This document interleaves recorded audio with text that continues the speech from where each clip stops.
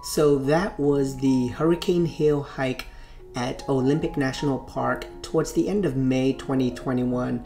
And as you could see, my brother and I could not have asked for better weather. The drive from downtown Port Angeles on Hurricane Ridge Road is itself an incredibly scenic drive, and you're climbing about 5,000 feet before you reach the visitor center.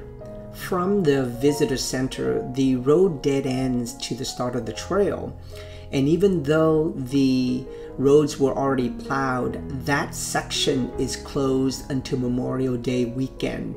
So we had to tack on about another 1.5 miles to get to the trailhead.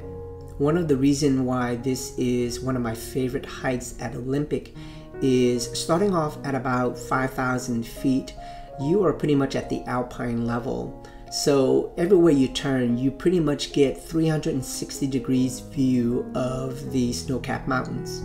The hike itself is relatively easy. It's only about 1.75 miles to the hill, but because we were still in the late stages of May, lots of patches of snow throughout the trailhead, and at many points you can't even see the trailhead because it was still covered in snow. Once you reach the top of the hill, you are treated to panoramic views. You actually can see into Canada through the Strait of San Juan and actually see Victoria.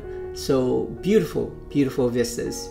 Another treat to this very popular hike is that the wildlife are actually accustomed to human visitors. So you get some pretty close encounters with deers and birds that normally you wouldn't. Hope you guys enjoyed that hike. It's an absolute must-do if you're in the northern area of Olympic National Park. And if you want to check out some of my other videos, look in the description.